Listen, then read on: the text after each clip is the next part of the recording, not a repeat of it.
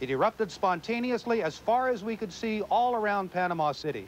Pots and pans clanging, the cry of the opposition to Noriega that we have heard so many times over the past 2 or 3 years.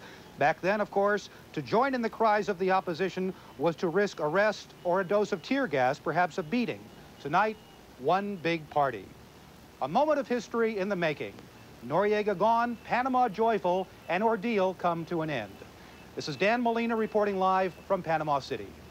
Well, the U.S. indictments against Noriega were unsealed nearly 2 years ago. He is charged with conspiracy, racketeering, importing drugs, and traveling to further the conspiracy. Among the specifics, allegedly accepting a bribe of more than $4 million from Colombia's violent Medellin cocaine cartel. Now, if he's convicted, he could get up to 145 years in a U.S. prison. Tonight's surrender follows one of the biggest demonstrations ever in Panama.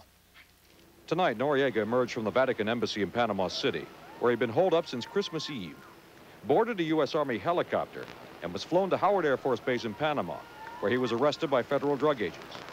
President Bush announced Noriega's surrender tonight from the White House. Well, on Wednesday, December 20th, I ordered U.S. troops to Panama with 4 objectives: to safeguard the lives of American citizens, to help restore democracy, to protect the integrity of the Panama Canal treaties, and to bring General Manuel Noriega to justice. All of these objectives have now been achieved. At about 8:50 this evening, General Noriega turned himself in to U.S. authorities in Panama with the full knowledge of the Panamanian government.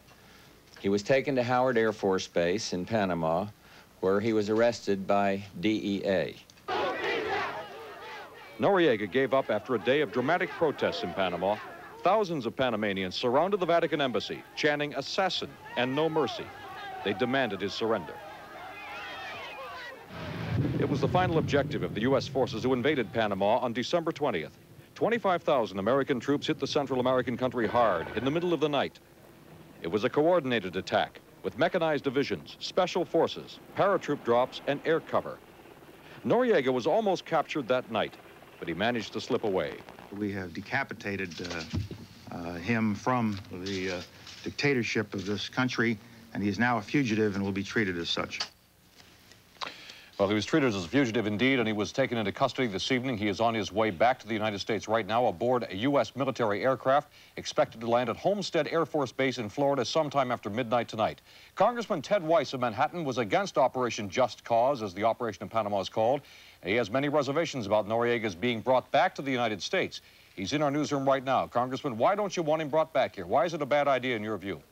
Well, I hold no grief for Noriega. He's a dictator, a despot, a drug trafficker. But what's important is what we are. We're supposed to be a nation of laws, not of personalities. And I think we violated international law, we violated our own Constitution. Your view is certainly a minority one, and the people of Panama would probably disagree with you on that. They seem to be happy. A dictator who stole an election and was allegedly a drug runner is now out of power and on his way to face justice in the U.S. Is that really wrong? Well, I have no doubt but that they're happy that they're rid of him. But I think that the devastation that was brought, the number of American and Panamanian lives that were killed, the number of people who were injured, was hardly worth the price of breaking our own principles in order to bring him back and put him to a questionable trial, which I don't think is justified under our laws. All right, Congressman Weiss, thank you very much for joining us this evening. We'll have more on the situation in Panama later in this broadcast. Sue? Tonight, the U.S. government is condemning the killing of an American nun in Nicaragua, and in East Harlem, where she once worked, Sister Maureen Courtney is being remembered as a woman who loved her work.